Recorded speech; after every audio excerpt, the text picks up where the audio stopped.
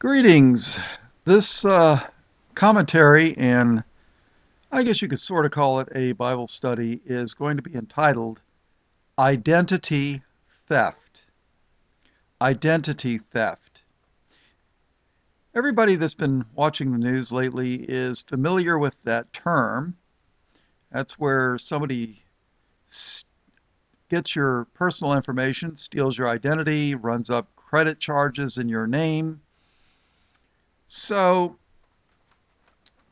just a little while ago, one of the three major credit bureaus. There's three major credit bureaus. I think one of them's Experian, the other's TransUnion, and I don't remember what the other one is. But they maintain records and decide if you are a good credit risk or not based upon your payment history and how much money you owe and how much money you make. And I mean, they know basically everything about you.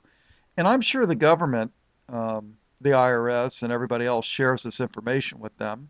After all, these people are the banks. They don't work for the banks. They are the banks. The banks set up these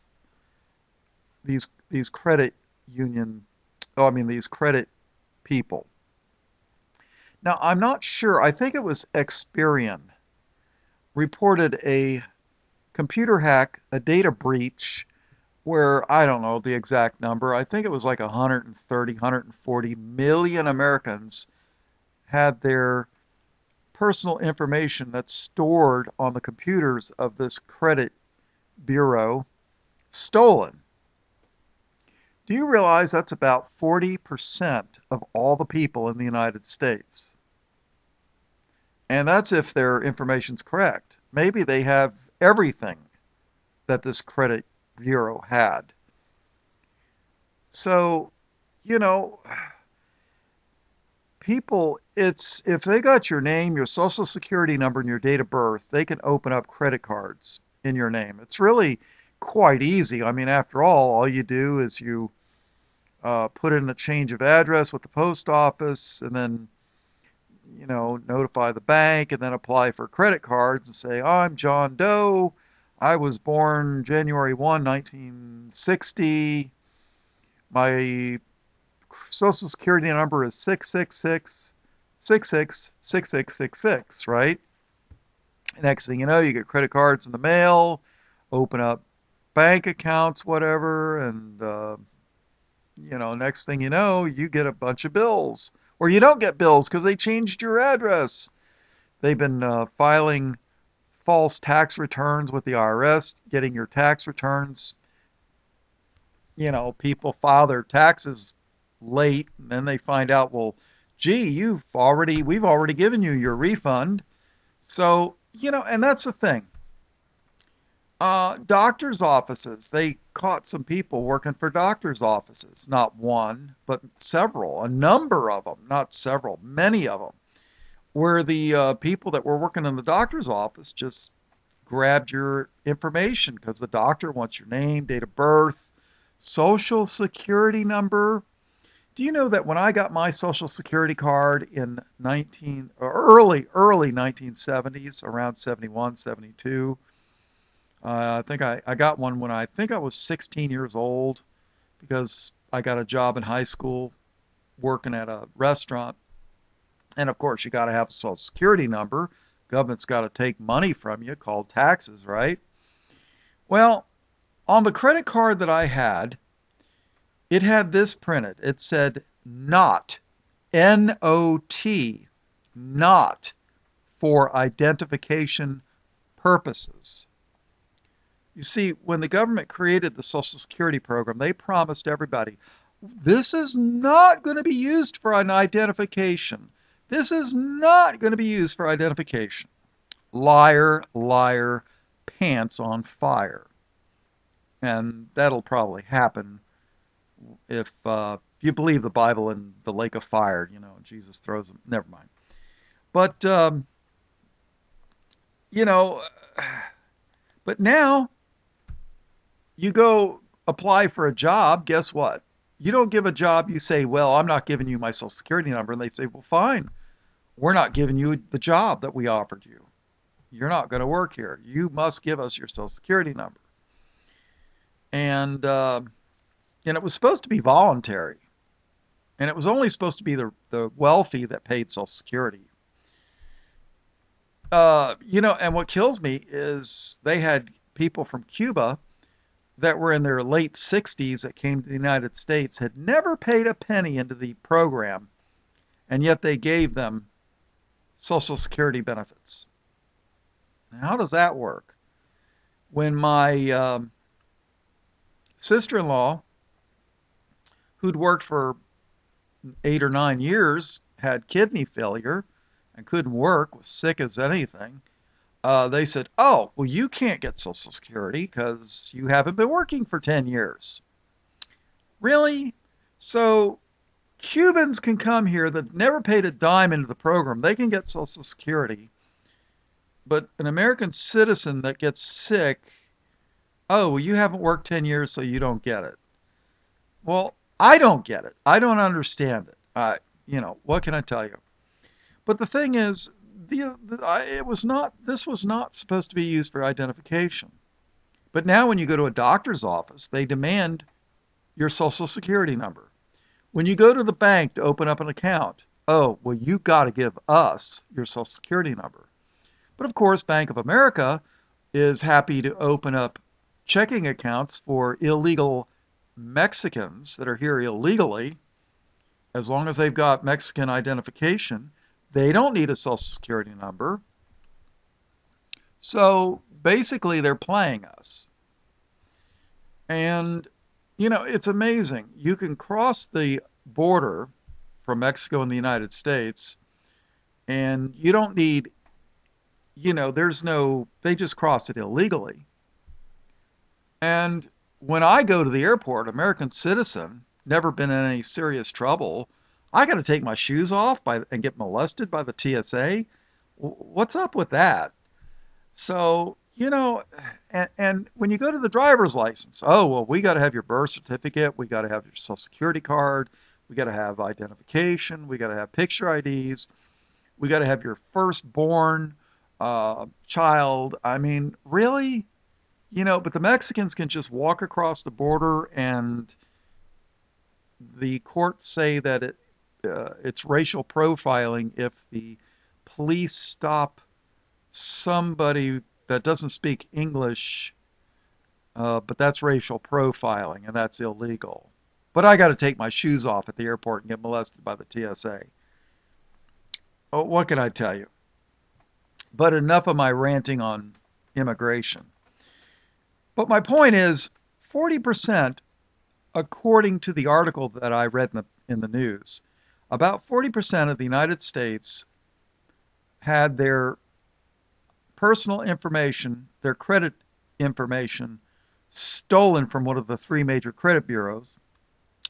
And, that's your name, address, social security number, date of birth, the whole deal, right? Mother's maiden name, the whole deal, right?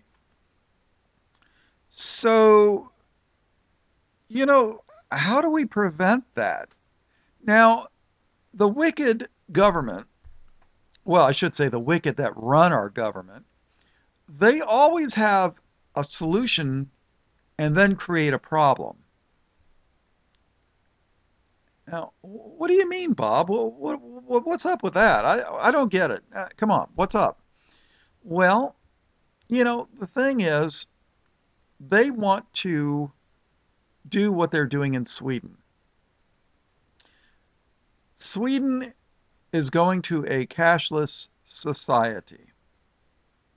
After all, if the government didn't have any cash and everybody was put their information, it was all computer information. I mean, after all, look at all the big thing they're doing about Bitcoin. Uh, they want to go no cash. After all, the government will get their pound of flesh for their taxes if every transaction was recorded, right? And well, let's face it, no more tax evasion, right? Sounds like a good thing, right? But the thing is, like in Sweden and certain companies in the US, they've been microchipping people. So, and people say, well, maybe that's a good idea. I mean, after all, I could get a credit card in your name if I had your personal information. But how can you, if everybody had a personal microchip with all your personal information in it, and you scan the microchip at a scanner at the supermarket or Neiman Marcus or the gas station or the bank, I mean, how do you do identity theft that way? Are you going to cut off somebody's hand and take it to the supermarket? Really? The bank might get suspicious if you was holding a hand and, you had two hands and an extra hand. The bank might get suspicious and call the police, right? So, sounds like a good solution to identity theft, doesn't it? Well, could be, but doesn't the Bible mention something about the mark of the beast not being able to buy or sell except he that had the number and the name of the beast, 666? I mean, even people that don't believe the Bible have heard of that, 666. Well, suppose they put the number 666 into computer code into the chip. Now, I first read about these microchips back around 1990 or 1991. There was an article in the Palm Beach Post about a veterinarian named Dr. Kunz, Kunz, and he was microchipping dogs. My late father, he liked to do rescue dogs. He was a dog lover, and we rescued a German Shepherd. And we thought, this is strange. Every time a plane or a helicopter would go over, we live close to the flight path of a small local airport at the time, and they had a helicopter training program there. So there was a lot of times we'd, be small planes and small those little helicopters, and they'd fly over. And this dog, every time they would fly over, this dog would look up in the air and watch at, at the helicopters and the airplanes with what looked like to me fear in its eyes. Dog did not like fireworks, did not like loud noises. I mean, was lightning it, the dog would crawl into the tub in the bathroom. Well, Dad took the dog to the vet. The vet took his microchip scanner, scanned the dog. He says, you know what? This dog has a microchip, but I can't read it. And, my dad's like, what do you mean you can't read it? I mean, you could tell it's got a chip. And he goes, oh, absolutely. This dog has a chip, but I can't read the information from it. And the vet said, this dog is military. The military uses a proprietary chip with that the civilian scanners cannot read. There's only a certain number of companies that make chips, and I think Digital Angel's one of them. You could look it up, but the veterinarian can read all the civilian chips for the dogs. He's got a scanner that can read all of them. Gives you the owner's name, medical information, health history of the dog, when the had its rabies shots, the whole deal, right? So the dog was military, so obviously this dog saw some action, saw planes going overhead, dropping bombs. I mean, it makes sense.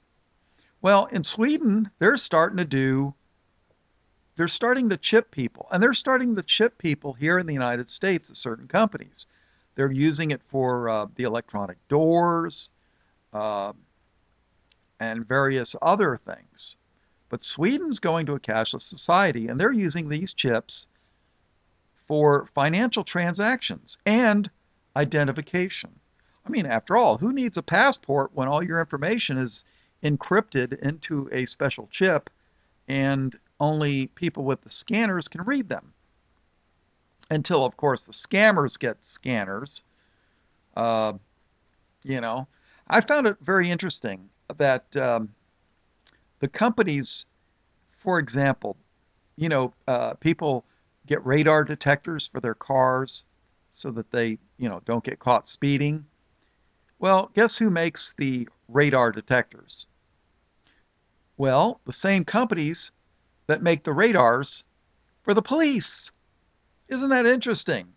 Yes, we make radar for the police, and we're going to make radar detectors for the people the police are trying to catch speeding. That's like you have a war and then you're selling guns to both sides, right? You clean up. I mean, you make a lot of money. And then you're hosting the peace talks between the two countries that are fighting, right? So it's a scam. It's a scam. So, you know, you create a problem, identity theft, and let's face it, people. Oh, the IRS has had breaches too. People have lost their financial information from the government. You know, if your information's not secure, well, guess what? We got a solution. Everybody's going to have to get a microchip. No more cash.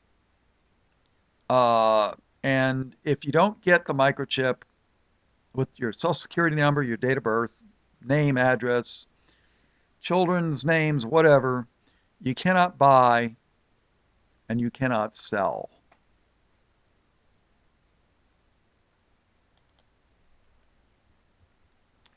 All right, let's take a look at Revelation chapter 13.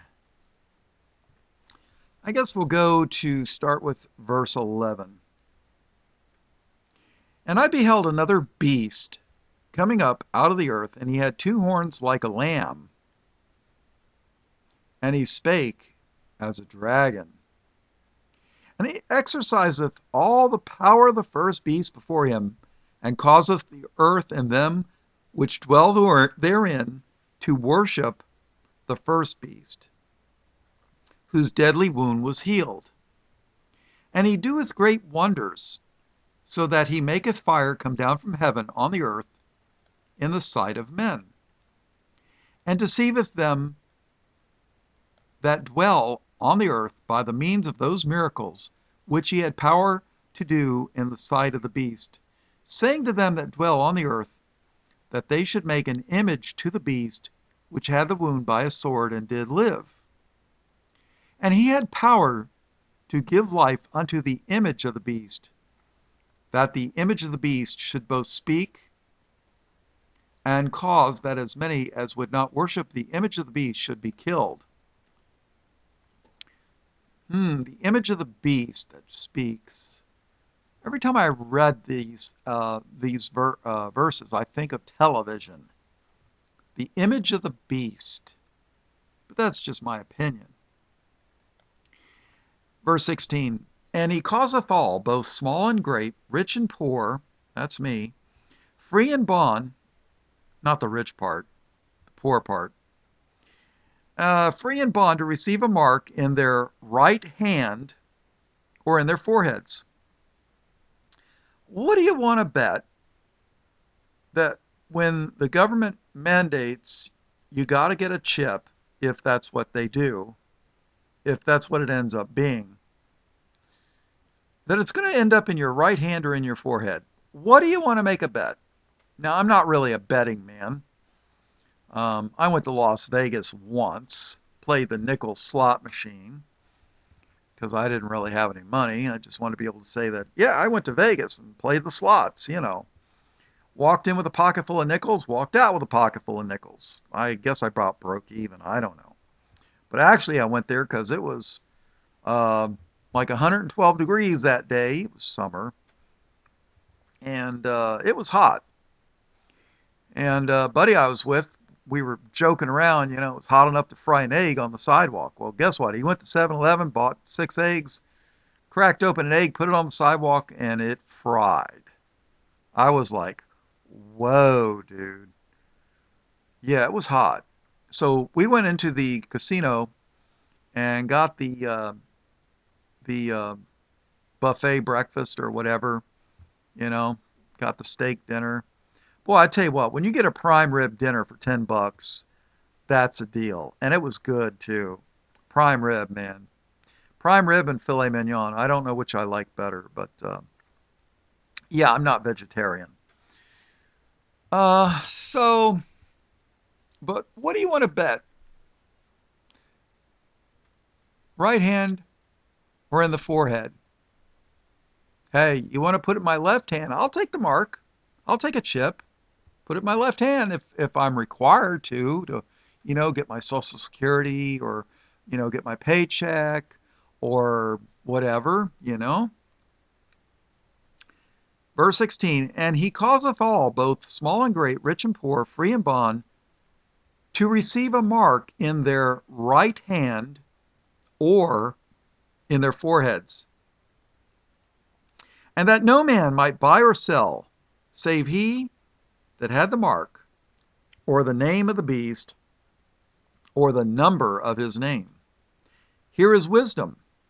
Let he that hath understanding count the number of the beast, for it is the number of a man, and his number is 666. So that's 666. Why is it the number of a man? Well, because Adam, man, was created on the sixth day. And then on the seventh day, the Lord rested. At least that's my opinion. So, create a problem, identity theft. Social Security numbers were never to be, well, they were told, politicians, you could tell they're lying when their lips are moving. Let's face it. What's the difference between a Democrat and a Republican? Well, it's like a coin. Heads they win and tails you lose. They're two sides of the same coin. They say one thing before the election and then they do the exact opposite after. Oh yeah, we're gonna lower taxes. They raise taxes. We're gonna help the people. They enrich big corporations. Oh, that's politicians. I don't care if the Democrats or Republicans. They're basically the same. And believe me, I've been watching politics since Richard Nixon. You're talking the 70s. It's always the same people. Always the same. I'm in my 60s now. I've seen a lot of elections come and I've seen a lot of elections go, and they're always the same. So, Social Security was told that we were never going to have to use it for identification. Well, guess what? They lied. And what do you want to guess? They're going to do this. Identity theft. Yeah, everybody's going to have to get a chip on their right hand or in their forehead, or they're not going to be able to buy, they're not going to be able to sell, no government benefits. And they call Social Security entitlements. Or, they've been taking money out of my check to fund Social Security for basically last 45 something years, 45 plus, whatever. And then they act like they're giving me something when they're finally going to give it to me. It's like, oh, well, we're doing you a favor. Really? You guys have been extorting money from me since I was 16 years old. And then when I finally get old enough to collect, you act like you're doing me a favor. Please. All right, but that's not the only thing. Now, if you're Christian and you believe the Bible, I do, the King James, anyways, I strongly recommend that when it comes time to get a chip, hold out your left hand and say, here you go, put it on. But I guarantee you, it's not going to be in your right hand or your left hand. It's going to be in your right hand. They're going to demand, no, no, no, no, that's the wrong hand. Sort of like when you're at a wedding and you're getting married and, you stick out the wrong hand to put the wedding ring on and, the wife will always point out, oh, no, no, no, no, it goes on the other hand. Yeah, yeah, that hand means, the ring on that hand means you're single. Ring on this hand means you're married. It takes a lot to get slipped by the girls. Yeah, I used to perform weddings. That's why I know that. Guys would always stick out the wrong hand. The girls would always correct them. They know. But it'll be the same thing. You watch. Mark my words. Well, don't mark my words. Mark the words of the Word of God. Revelation 13.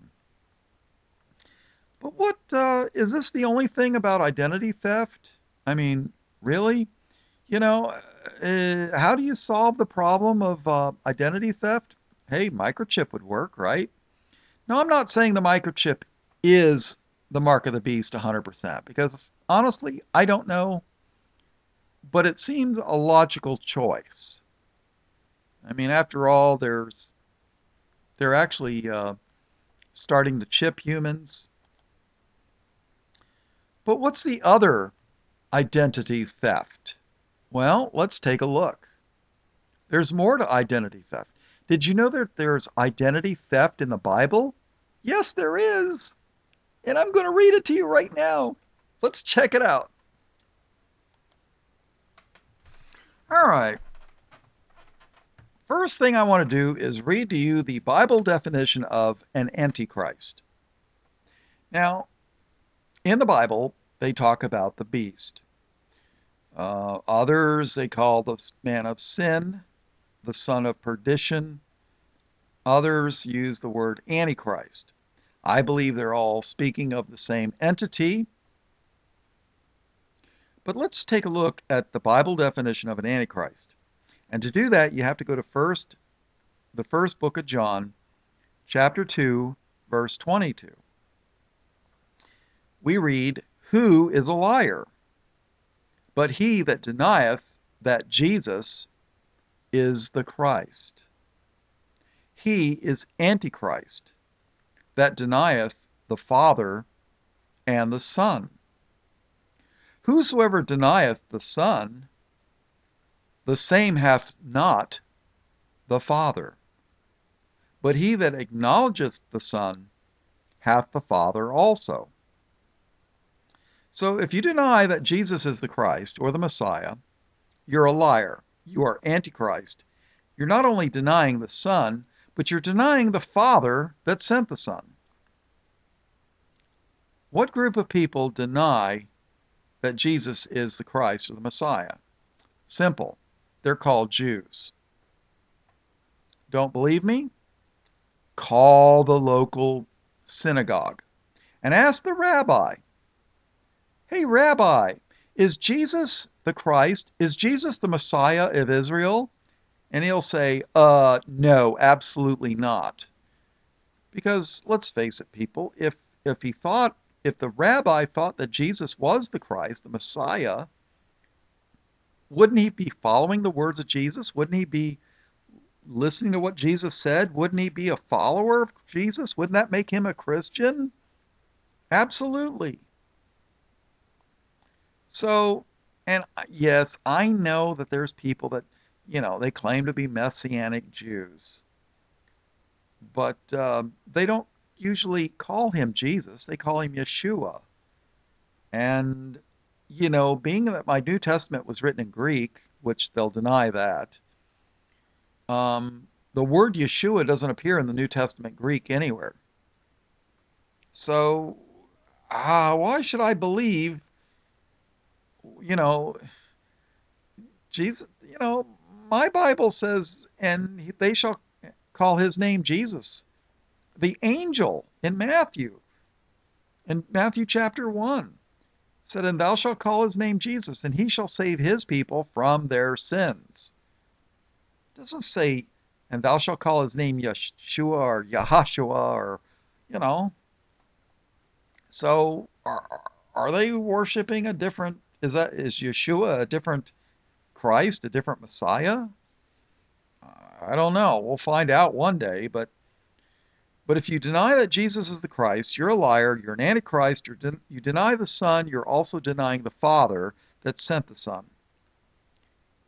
And you've heard churches say, well, the Jews don't have the Son, but they got the Father. Well, 1 John 2:23 says, whosoever denieth the Son, the same hath not, N-O-T, not the Father. You deny the Son, you deny the Father that sent the Son. But he that acknowledgeth the Son hath the Father also. All right, so now I ask you a question. How can Jews that are antichrist be God's chosen people? Does that make any sense to you? It doesn't to me. Well, let's take a look at a few other things. How about Galatians 3:29? The Bible, Paul writes, and if ye be Christ's, then are ye Abraham's seed and heirs according to the promise. Did you know God made a promise to Abraham? Abraham didn't walk up to God, tap him on the shoulder and said, God, if you bless me, I'm going to follow you. No. God went to Abraham and said, I'm going to bless you. Abraham was called the friend of God. Did you know that? How's that for a testimony? God chose Abraham. Abraham had two sons. He had Ishmael by an Egyptian woman named Hagar. And Ishmael, the Arabs claim to be descended from Ishmael, but God rejected Ishmael from being the chosen seed. And God said, but in Isaac shall thy seed be called. And that was from his wife Sarah. Sarah was 90 years old. How many 90-year-old women get pregnant and have children? Not many. Matter of fact, she might have been the only one. Well, after the flood. When you got people living 7, 8, 900 years before the flood, 90 is like, probably like being 12 years old, right? So, and then Isaac, who was Abraham's promised seed, according to God, because God rejected Ishmael to being the promised seed. Now, God blessed Ishmael for Abraham's sake, because Abraham loved Ishmael, but God said, but in Isaac shall thy seed be called. And then Isaac had two sons. Isaac had Jacob, Israel. God changed Jacob's name to Israel. And he also had a son named Esau. And guess what? God rejected Esau. And of course, the people that call themselves black Hebrews say that all white people are Esau, that God hated. Read it, Malachi chapter 1. God said, Jacob have I loved and Esau have I hated. And you white people are Esau. God hates you. Well, Jacob and Esau were twins. Have you ever seen twins, two different colors, one black and one white? Personally, I never have. I've read about it. It's not a very common thing. Well, you white people, you're a bunch of albinos. Okay. Well, if you want to know what Jesus looked like, you could read John in the book of Revelation, Revelation chapter 1. It gives a description of what John saw with Jesus. And it doesn't say he was black. Why is it that anybody except for white people can be God's chosen people? Jews can be chosen people, Mexicans, the Browns, the Hispanics can be God's chosen people, the American Indians, according to the Mormons, are the chosen people. But the Antichrist Jews can be God's chosen people, according to 99% of the churches today. The blacks are God's chosen people, but when you say white people, the people that have built the churches, the people that printed the Bibles, the people that sent missionaries all over the world and spread the gospel. When you say those are the people, God's chosen people, the Christians, oh no, that's racist. Oh, that's evil. You're a white supremacist. You're a Nazi. Really? I didn't know that. Thanks for pointing it out to me. You know, in Matthew 15:24, Jesus said, "But he answered and said, I am not sent but unto the lost sheep of the house of Israel." Huh. Well, what race of people have responded to the gospel? The Chinese? No. The Japanese? No. India? Absolutely not.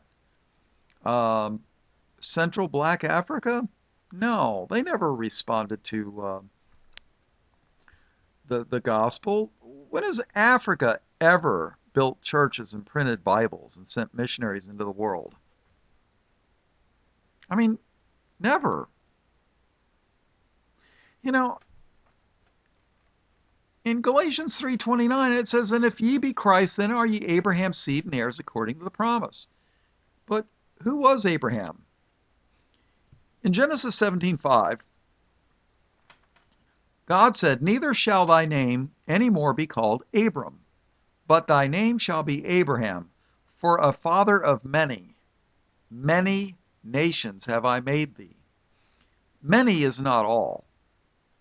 So if the Jews are all of Abraham, and we're just a bunch of non-Gentiles, well, then where are all these many Jewish nations? Where are they? And by the way, one little Jewish nation in the Middle East is not many. One is not many. If you think one is many, I'll give you $1 and whatever. I mean, come on. One is not many. Unless you got $1 million. But so there's only one nation, and it was created by the United Nations. And one is not many. So either God lied, which is impossible, or the Jews are not all of Israel, or we were lied to. Okay? Did you know that God divorced Israel? In Jeremiah 3:8, we read, "And I saw when for all the causes whereby backsliding Israel committed adultery," and that's spiritual adultery, "whereby backsliding Israel committed adultery, I had put her away and given her a bill of divorce." Do you know what a bill of divorce is? God divorced Israel. Let's continue reading. "Yet her treacherous sister Judah feared not, but went and played the harlot also." What's a harlot? A whore. So God divorced Israel.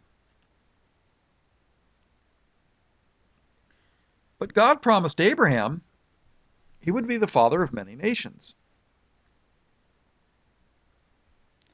In Genesis 17 and verse 5, "Neither shall thy name any more be called Abram, but thy name shall be Abraham, for a father of many nations have I made thee." Many nations. Okay? And like I said, Matthew 15:24, Jesus said, "But he answered and said, I am not sent but unto the lost sheep of the house of Israel." Why were they lost? They were divorced. In John 10:27, Jesus said, "My sheep hear my voice, and I know them, and they follow me." Do the Chinese follow Christ? No. What about the Japanese? No. The Hindu Indians in India? No. Central Black Africa? Do they follow Christ? No, absolutely not. What group of people have followed Christ? The Western nations. You know, the ones with the higher standard of living, the one where all the the blacks and the browns and the Asian people that all want to come to the white countries. Have you noticed that? Everybody wants to come to America and Europe. Why is that?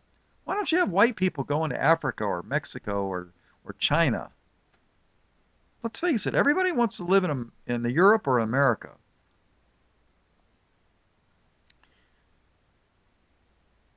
Huh. Doesn't that make you wonder?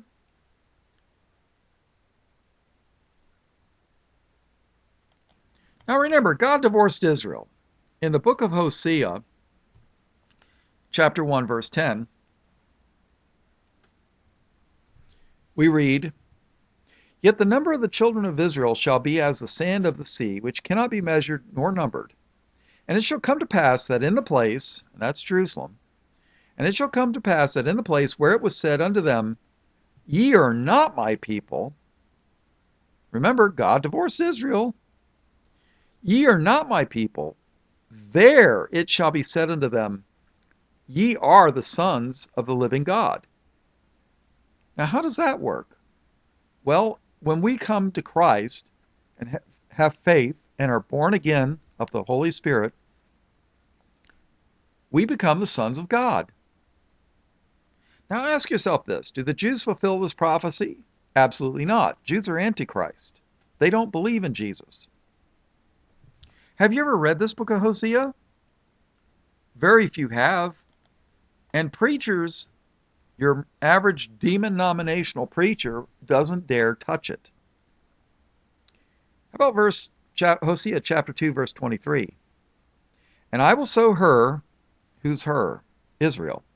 "And I will sow her unto me in the earth, and I will have mercy upon her that had not obtained mercy. And I will say to them which were not my people, Thou art my people, and they shall say, Thou art my God." Well, who were the people that were not his people? Jeremiah 3:28. God divorced Israel. He says they were his people, and then he divorced them. They were not his people anymore. Remember, Jesus said, "I am not sent but unto the lost sheep of the house of Israel." You know, the people that God divorced. Well, Hosea 2:23, "And I will say to them which were not my people, Thou art my people, and they shall say, Thou art my God." How about Romans 9:28? Paul's writing to the Romans. He's not writing to the Jews. He's writing to the Romans, who are supposed to be a bunch of Gentiles, right? "As he saith also in Osee," which is the Greek rendering of the word Hosea, "I will call them my people, which were not my people, and her beloved, which was not beloved."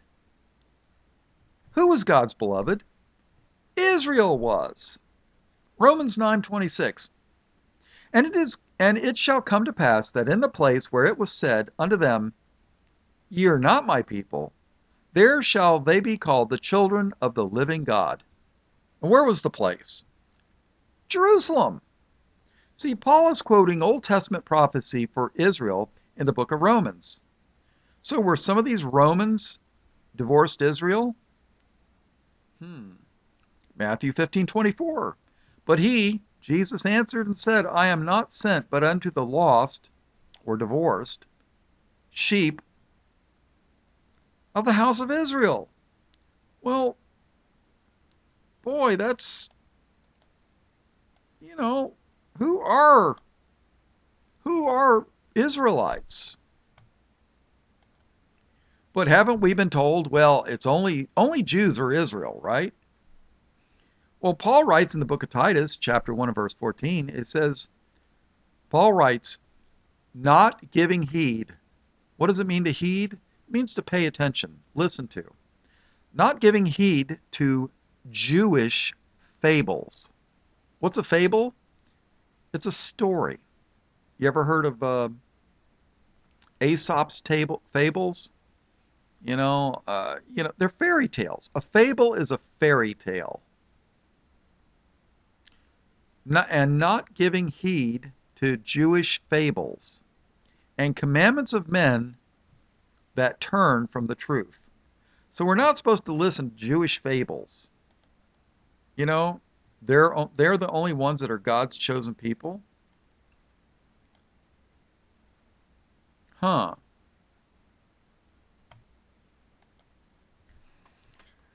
So, who are God's chosen people? Identity theft, right? John chapter 10, verse 23. And Jesus walked in the temple in Solomon's porch. So here it is. is in the temple. He's on Solomon's porch.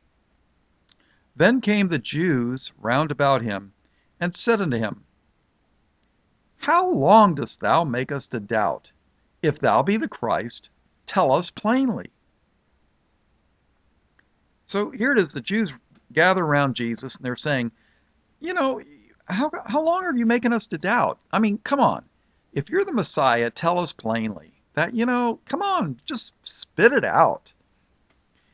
Jesus answered them, I told you, and ye believe not.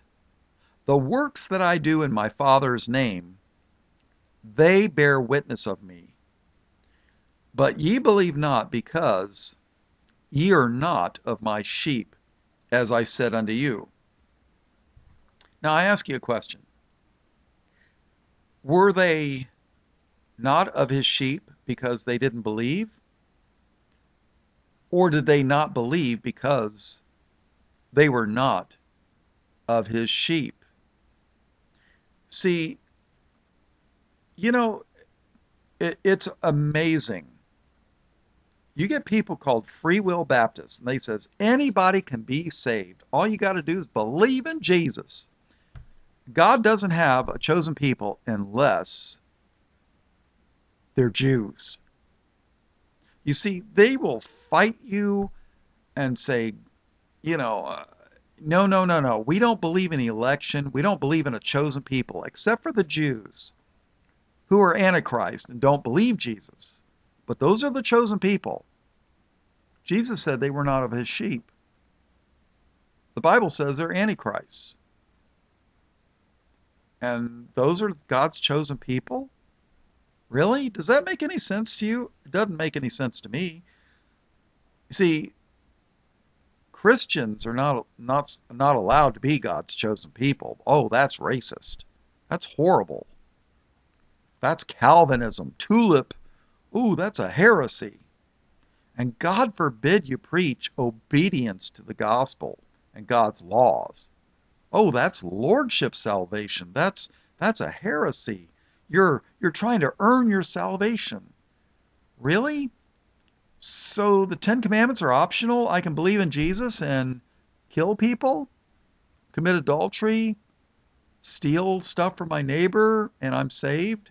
Be a hitman for the mafia, and I'm saved? I hear being a hitman for the mafia pays pretty good money. I hear people get $10,000 a hit. Hey, I can make a lot of money doing that, right? Just believe in Jesus and go to heaven, right? Obedience is optional. And repentance, that's another dirty word. Jesus said, except ye repent, ye shall all likewise perish. Repent of what? Your unbelief? Really? So we're not supposed to turn away from our sin and be obedient? Well, let's go back to John 10. But ye believe not, because ye are not of my sheep, as I said unto you. Ah, my sheep hear my voice. Do you hear the voice of Jesus when you read the Bible? Then you're his sheep. My sheep hear my voice, and I know them, and they follow me, and I give unto them eternal life, and they shall never perish, neither shall any man pluck them out of my hand. Wow. So why can't Christians be God's chosen people? Why not? Why can't they?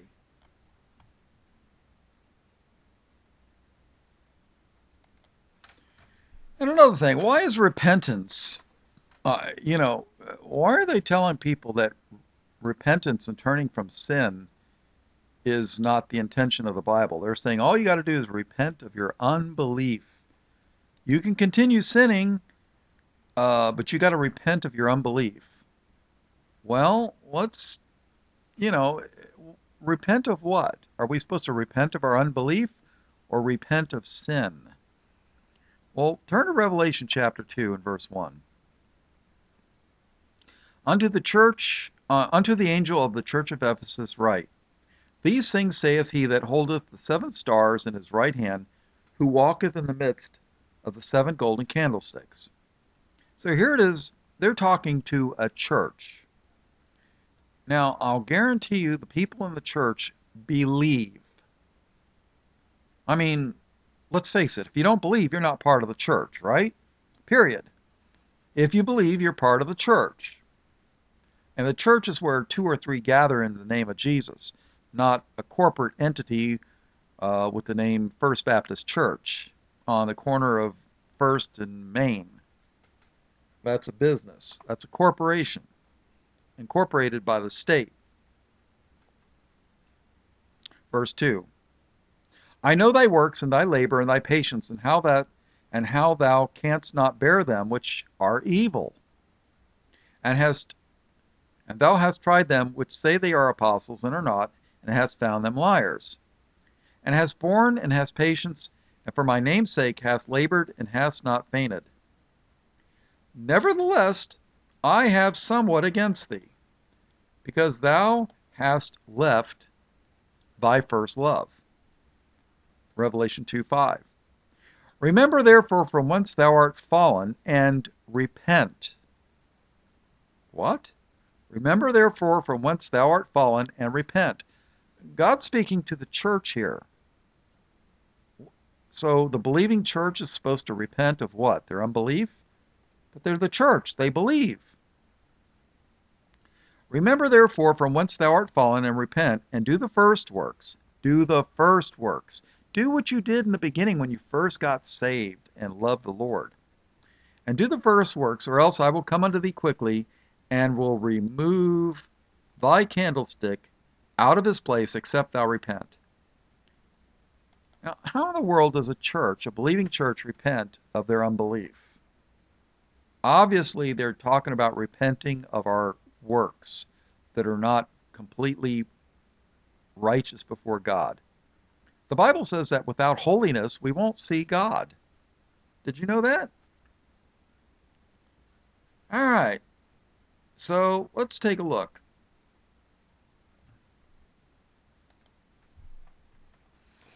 You know, in Matthew 1:21, my Bible says, And she, who's she? Mary, and she shall bring forth a son, and thou shalt call his name Jesus, for he shall save his people from their sins. And then in Acts 4:12, Peter writes, Neither is there salvation in any other, for there is none other name under heaven given among men whereby we must be saved. You ever wonder why they hate the name of Jesus? Oh, yeah. Let's take a look at Deuteronomy chapter 32, verse 6. You know, reading the Old Testament is considered heresy among so-called New Testament Christian churches because they don't want to they don't want you to read things that proves their doctrines wrong. Verse 6, Deuteronomy chapter 32, verse 6. Do ye thus requite the Lord, O foolish people and unwise? Is not he the Father that hath bought thee? Hath he not made thee and established thee? Remember the days of old. Consider the years of many generations. Ask of thy father, and he will show thee, thy elders, and they will tell thee. When the Most High divided to the nations their inheritance, when he separated the sons of Adam.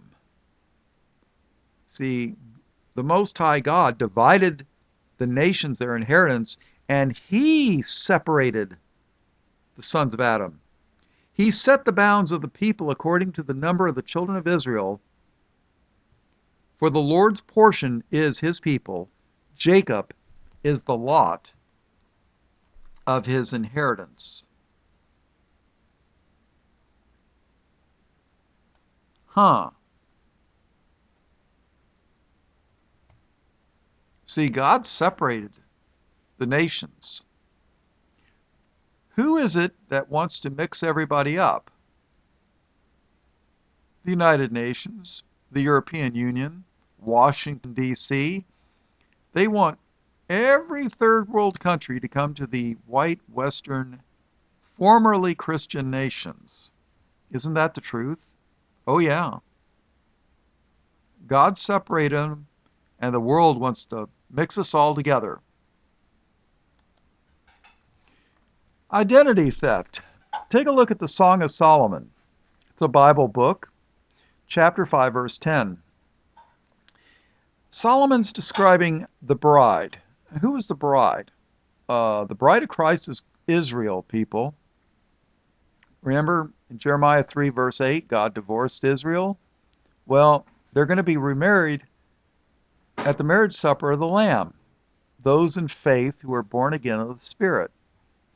Song of Solomon 5, verse 10 is a description of the bride. My beloved is white, W-H-I-T-E. My beloved is white and ruddy, the chiefest among 10,000. Ruddy means reddish. You ever heard of women putting rouge or blush on their cheeks? You know? Oh, yeah. My beloved is white and ruddy, the chiefest among 10,000. How about the book of Lamentations, chapter 4 and verse 7? Remember Jesus of Nazareth? And then you had Samson, who was a Nazarene, had the vow of the Nazarenes. There's people who tell me that Nazareth and Nazarenes are different. I'm not so sure. They could be. I mean, I'm not an expert on everything. But Lamentations 4:7. The Nazarites were most certainly Israel. Her Nazarites were purer than snow. What color is snow? White? Her Nazarites were purer than snow. They were whiter than milk. Now, unless you put Hershey's chocolate into milk, milk's white, right? Then it becomes chocolate milk, but sort of like interracial marriage, right? Her Nazarites were purer than snow. They were whiter than milk. They were more ruddy in body than rubies. Their polishing was of sapphire. If you don't know it, rubies are red. So, why, think about it. Why the unlimited third world immigration into the USA and Europe? Who printed the Bibles and built all the churches? Did Africa? No. Asia? No. Europe and the United States did. So, what about identity theft? Well, how about Revelation chapter 2, verse 9? Jesus said, I know thy works and tribulation and poverty, but thou art rich. And I know the blasphemy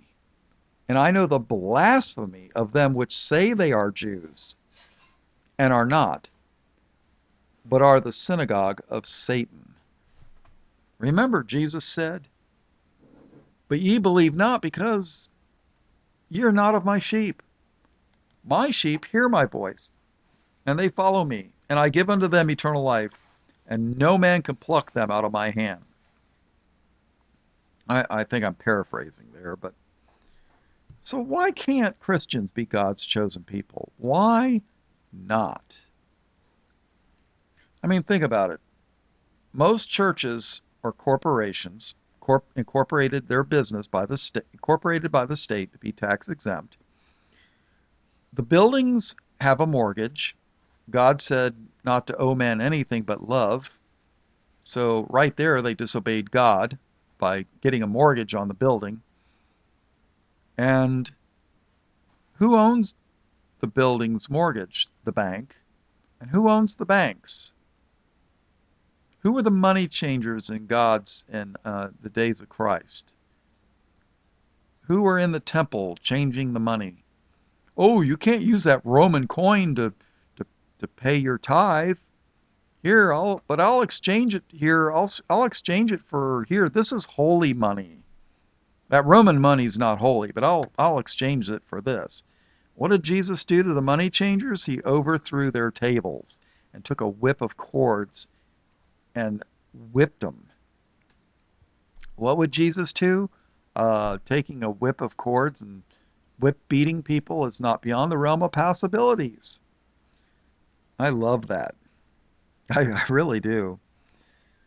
But who owns the banks that own the mortgage on the church? The Bible says that if the borrower is the slave or servant to the lender. Maybe that's why they teach the owners of the banks are God's chosen people and could do no wrong. Maybe that's why they teach this garbage, right? So, all right, well, identity theft, people. Identity theft. This is Chaplain Bob Walker, Light of the World Ministries. In John 8:12, Jesus said, I am the light of the world. He that followeth me shall not walk in darkness, but shall have the light of life. All blessings, praise, glory, and honor to Jesus, the Lamb of God, slain before the foundation of the world. In Jesus' precious name, amen.